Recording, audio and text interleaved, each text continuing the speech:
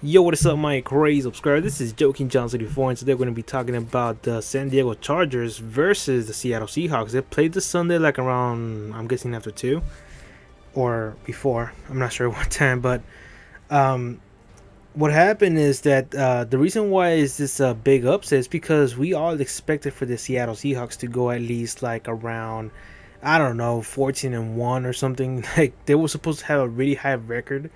And apparently, the San Diego Chargers already gave him the first loss. And what else happened is that Richard Sherman was pretty much screwed up on this game. What happened several times is that he pretty much stood down, he pretty much pressed coverage, and he couldn't play the man coverage game. He got burned 3 out of 3. 3 times out of 3 times. And I'm like, God damn, what's going on with Richard Sherman here? He's pretty much one of the best corners in the game. But he can't play man.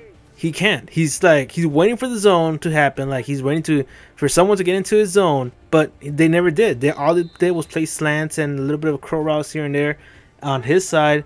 And god damn it, Phillip Rivers actually dared to throw to the right side where Richard Sherman was, and it was just incredible. Like I was like, these guys are exposing Richard Sherman. So they're pretty much every single NFL team is gonna watch this film and see how Richard Sherman got exposed. That's what pretty much this game was about. Richard Sherman getting exposed. So what does this mean for Richard Sherman? He gotta get it faster, man. He's gotta get somehow faster.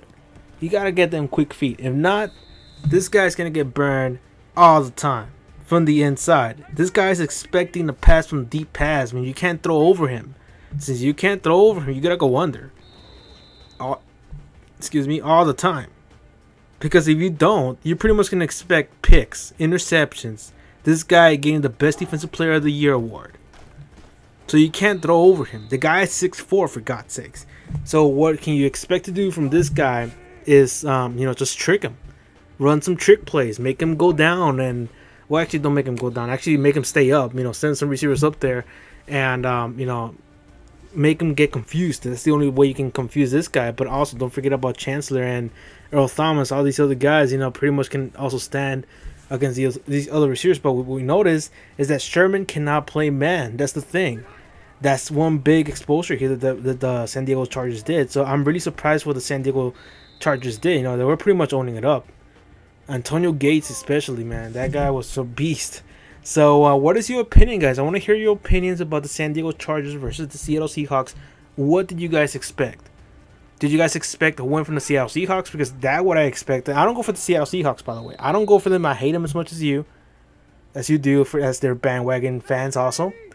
I just thought they were going to win. That's the truth. The San Diego Chargers pretty much look sloppy like every single year. But at the same time, they're tough. They look really tough, but at the same time, they're sloppy. Like, it's a 50-50 thing going on there. But today, they look really tough. Like, they were, like, going at it. They tried to expose this guy. And kudos to them, man. They did a hell of a job. The San Diego Chargers did a hell of a job. They look like a playoff team. I think they're kind of ready if they can keep up this kind of attitude. Like, that attitude of, like, we're going to expose your ass, and we're going to win the game. That's how they look right now, San Diego. They look very confident. Not too confident like some teams do. Like, for example, the Cleveland Browns, which they were pretty much too excited that they forgot they had the lead, and they pretty much lost the lead in the second half. So they got to keep on being consistent. That's all the San Diego Chargers need, and they'll be a good team to be in the playoffs. I mean, they look pretty goddamn tough. Sorry about that. They look goddamn tough, and I expect the San Diego Chargers to end up in the playoffs. I believe they can also beat the Broncos. Sorry, creation, but that's the truth. I think the San Diego Chargers can beat the Broncos also. If the Seattle Seahawks is considered the #1 team of the NFL right now, forget it. I don't think so. Not with that kind of attitude that Richard Sherman has, which is too much confidence and expects everything to be, thrown to him. And he didn't expect it, but like, he expects an interception every time he's being thrown to, but he doesn't expect speedsters or anything going under him. So that's what happened today, and he got exposed. So I don't know, guys. I think that's the only way you can beat Richard Sherman. Like, send him some speedsters. Imagine like Mike Wallace or something, and make him play with him like on the bottom. Do not send him up deep. I mean, we all saw what happened. I mean, a bunch of interceptions, but now that this guy sent him down under, slants, quick curl routes, this guy got exposed real badly. So, yeah, San Diego Chargers really surprised us all, and it was a great major upset. So, anyways, what do you guys think? Leave your opinion in the comment section. Tell me what's up, and if you guys want to hear more news or more updates of the latest games of the NFL, please subscribe for more. I'll bring you guys one of the best games, updates, reviews, whatever. I'll just talk about it, give my opinions, and let's see what we can expect from them next week. Right now, what I expect from the San Diego Chargers next week is for them to get a win. The Seattle Seahawks, they gotta work with Richard Sherman now. They gotta switch up the coverage because apparently he got exposed. But whoever the Seattle Seahawks are facing next week, I think they might gonna have a big challenge. They might, whoever it is. I haven't seen the schedule yet. So, anyways, leave a like, leave a comment, tell me what's up, and tell me your opinion about this game.